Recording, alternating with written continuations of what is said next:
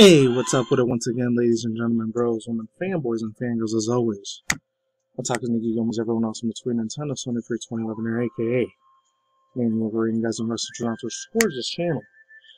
I mean, a BitChute, Brighteon, BitChute, Odyssey, Library, Rumble, any other social media platforms that you guys can obviously think of anyways today or tonight, depending on when you're listening to this or watching this in general.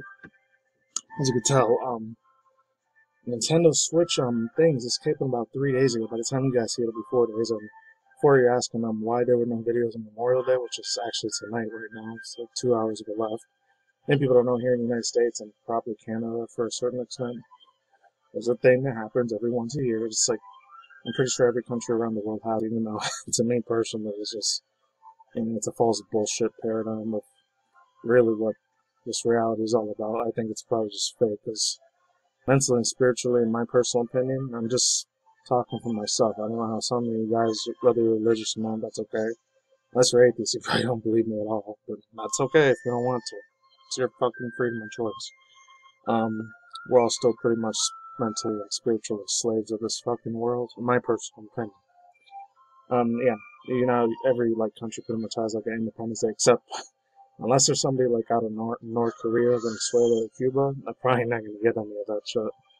But other than that, and not to get into bullshit politics, but yeah, I ate a shitload of freaking burgers, beautiful Angus beef burgers from and this is me being a corporate show, unfortunately, because I hate the passion going here, but I kind of have a choice.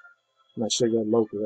I get a little bit of Costco or Sam's Club once in a while, along with a couple good-ass, beautiful Nathan's freaking hot dogs.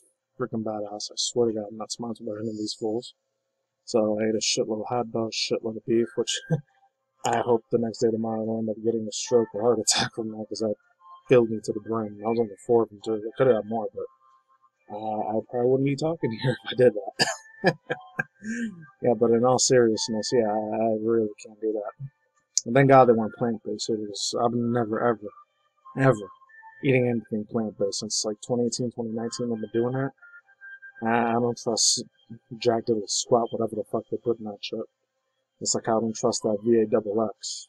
Anyways, so it says, Tom's Guide News. NintendoSwitch Pro listing just popped out on Amazon. I know this is from a couple days ago. There's some extra news. I didn't talk about it, but they say this week, by the end of this week's Friday, Saturday, which by the time you're watching, it's already June. It's the last 2 hours of May right now, but by the time this goes up, it'll be June. Yeah, so that's the reason why there was no videos in May. Because most of you guys who've been here for a while, you know Saturday and Sundays I usually take a day off, 2 days off. But unfortunately, I still had to work at my IRL job too on Memorial Day, so I'm still a little tired from 5 hours ago. But anyways, let's get started. This comes from Imad Khan. An accidental Amazon listing shows up in NintendoSwitch Pro. So got a credit card due from Tom's Guide. I haven't run from Tom's Guide in a good hot second, so let's get it started. When an Amazon listing pops up in NintendoSwitch Pro, it's all but certain that it'll be coming out soon. Oh, just in case you guys don't want to stay here for the first 2-3 minutes, I'm going to be talking about this whole controversy that happened last week, Saturday or Sunday, I think. About a day or two ago, but I think you guys said it was probably 4 days ago. It's funny because I did a reaction review, I mean, you guys didn't see it, of Horizon ForbiddenWest. There was that.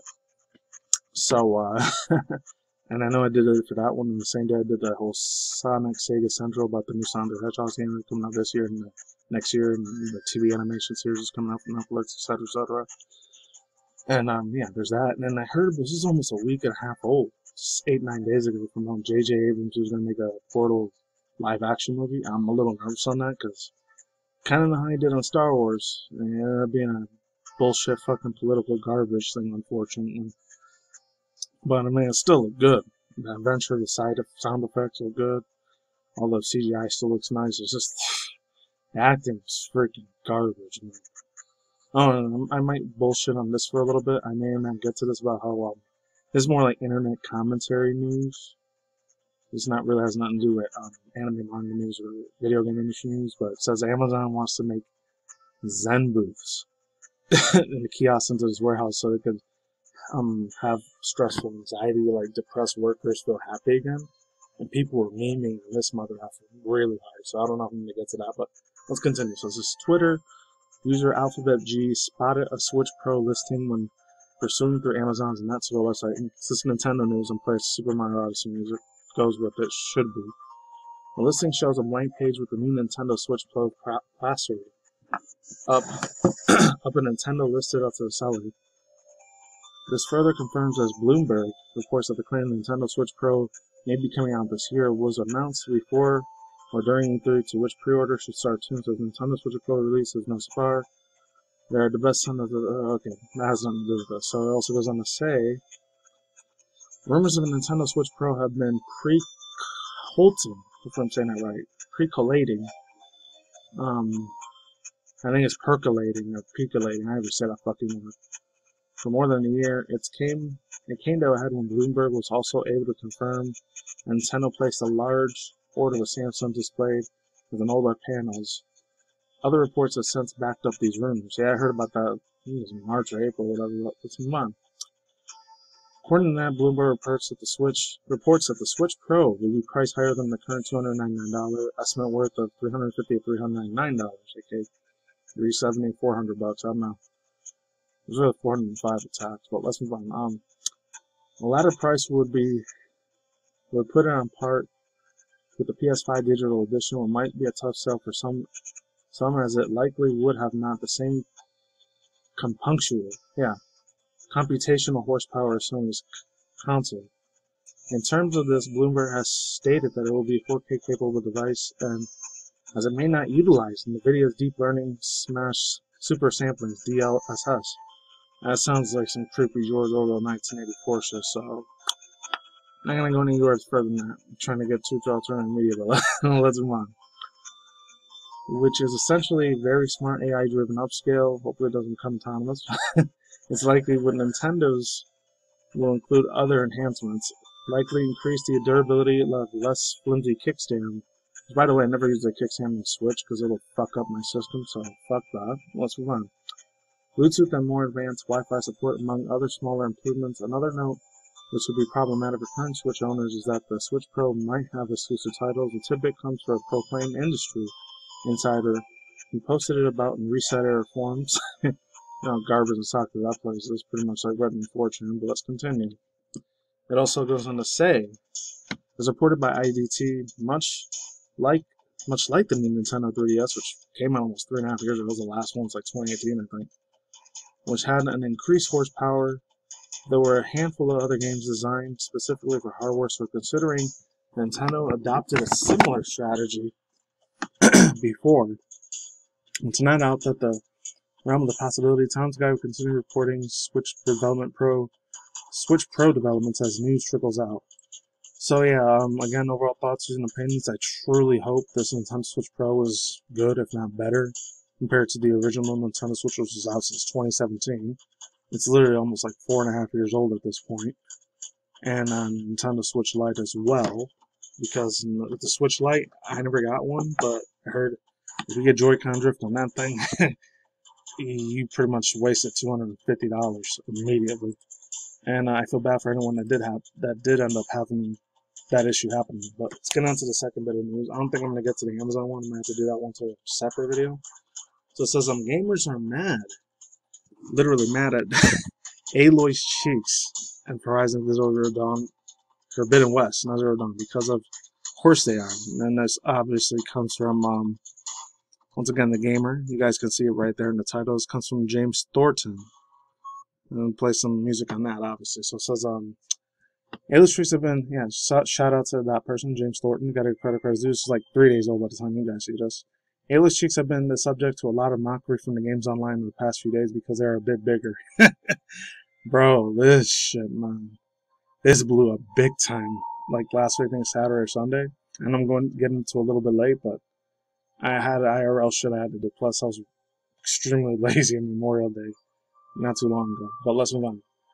Horizon Zero Dawn I keep calling it Zero Dawn. Horizon Forbidden West has been a staggering success for Sony, hurdling it an underdog of the record-breaking state of play. However, it wouldn't be the internet without a game catching of the ire players of something as insidious, I think they say it, insidious and inoffensive of Aloy's cheeks. You see that they're a little bit bigger in Horizon than in Zero Dawn was, which for the most part is something that would likely not even slip by their radar. For others, it's a huge problem. They're calling her derogatory terms, editing her face to enlarge it further, and poking fun of the whirlwind of fat shaming over a character that isn't remotely overweight.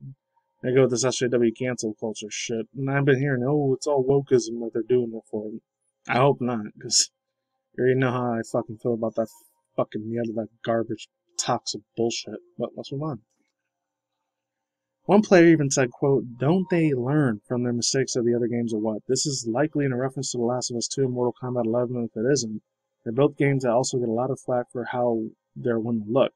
Not being muscular or with more clothing on. Both games were a gigantic success story in the respective studio." Yeah, oh, man, I didn't want to get that. I don't know if I ever did anything. I think I only did 2 videos on that whole situation with the Horizons were done, but oh, that thing that Neil Druckmann made, yeah, The Last of Us 2. I literally, that's the only 2 ones that I did. I never even played the second one.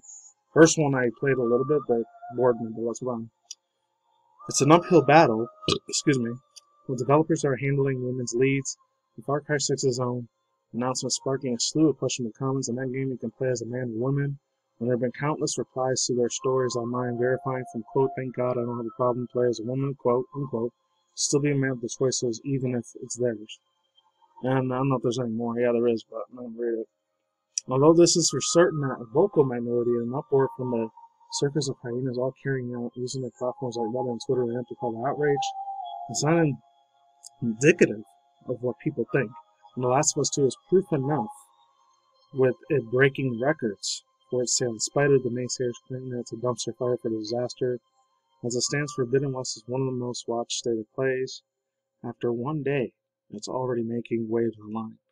It's likely to be a huge hit or sales too, which, when it does eventually launch, Aloy's cheeks are a strange point to get hung up on, especially in the face of the stunning next-gen visually fidelity and all-new gameplay announcements like her hang glider. Yeah, I saw that hang glider. If you see my reaction on it, matter of fact, I'll try to leave a link to Switch down below. You saw how hyped as hell I was for this shit, man.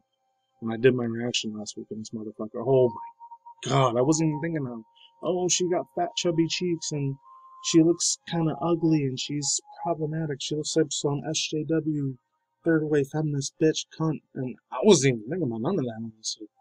Literally, I had no idea that was even a thing. Like, bro, if I knew that was a thing, I would have been pissed off about it, but man, bro, just the gameplay in general looks super badass.